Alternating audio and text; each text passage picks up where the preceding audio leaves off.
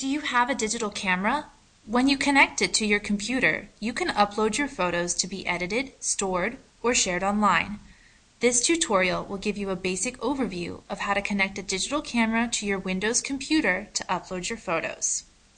For this tutorial, you'll need a computer, a digital camera containing at least a few images, and a USB cable. Connecting your camera to your computer is easy. Let's get started.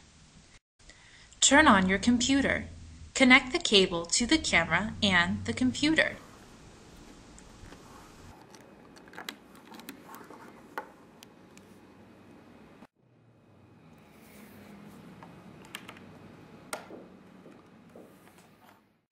Use the USB port on the computer, which is marked by this symbol. Now turn your camera on and wait for the camera and the computer to communicate. Your computer should give you a message that an automatic connection was successful and prompt you to either open and view or download the photos to the computer. If you receive this prompt, you may download the photos to a folder on your computer by selecting Import. Be careful not to turn the camera or the computer off during this process.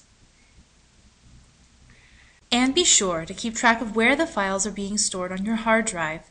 Labeling the folder with a descriptive name helps. You may also want to write down the location to make it easier to find later. If nothing happened when you plugged your camera into the computer, check all the connections again. Then try turning your camera off and on. Your camera may have its own prompt screen that requires some action. If no automatic prompt screen appears, you can try searching for the photos manually. To search for the photos manually, begin by clicking the Start button or Windows button on your PC.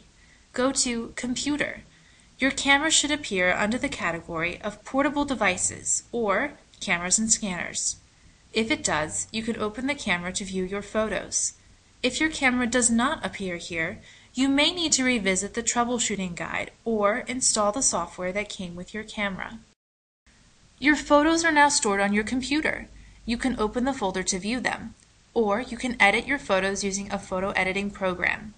And don't forget to check out our tutorial on how to use a free online photo sharing service to share your photos with friends and family too. We hope you found this video tutorial useful.